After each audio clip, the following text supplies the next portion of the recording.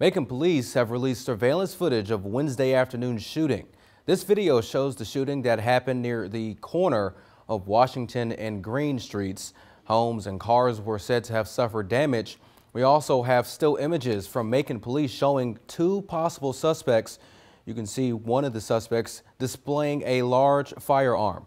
Multiple people were involved in the shooting, and upon investigation, police found 60 bullet casings at the scene.